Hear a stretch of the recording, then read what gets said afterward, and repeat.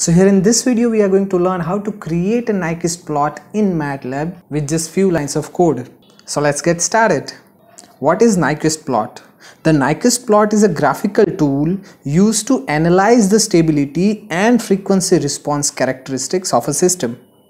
And I assume that when you are here searching for how to create Nyquist plot in Matlab, then you are aware about what is Nyquist plot.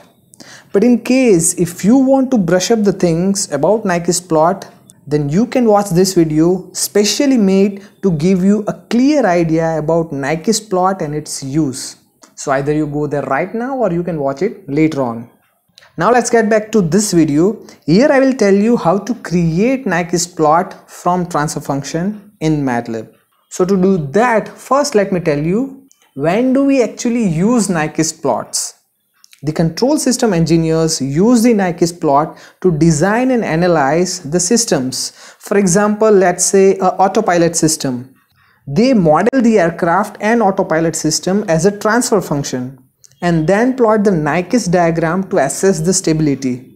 The Nyquist plot helps to evaluate the system's response to the disturbances, determine the stability, and understand the robustness and the performance through the gain and phase margins.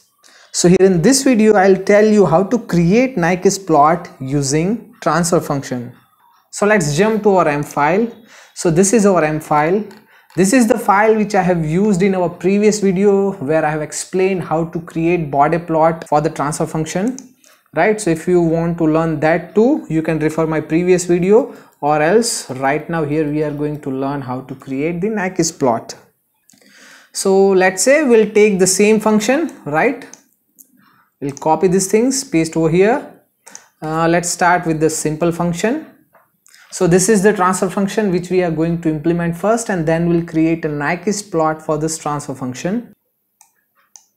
So in order to create transfer function, we're supposed to write this line, and now we'll write the command to create the Nyquist plot.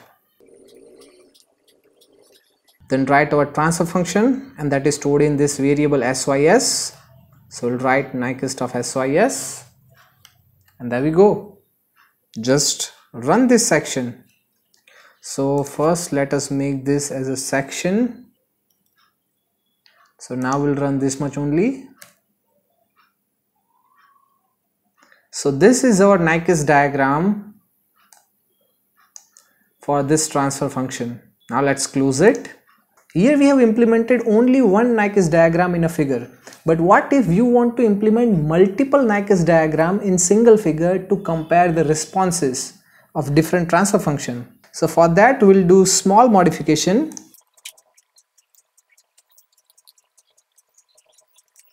So here we have added one more numerator and denominator. We'll create one more transfer function and we'll name it as sys1. Now in order to have multiple transfer function in one figure, you're supposed to add it over here. When you write Nyquist, it will ask you to write the transfer function. So here it is first transfer function, it is first system, and then it asks to write second system. So here we'll write sys1, bracket over, and now let's run. So here you can see we have created two Nyquist diagram in single figure. The third section is pretty much interesting section. Here I'll tell you how to customize your Nyquist diagram. So in order to have customization, let's say we'll add one more transfer function over here and we'll modify it. So this is my first transfer function sys, and I want to plot it with the red line. So I'll write r. The next transfer function is sys1. Let's say I want to plot it with blue line. So I'll write it blue, and the line must be dashed line, right? So I'll write double dash. And then let's say my third system is sys2, and I want to make it green, and let's say I want to make that graph with x marks, right? So let's say x, bracket over, and let's run. So there we go. That's how we can customize this Nyquist diagram to satisfy our need. One more thing you can do over here, let's close it and write grid on. Let's run. So that will give you a good idea about the grids.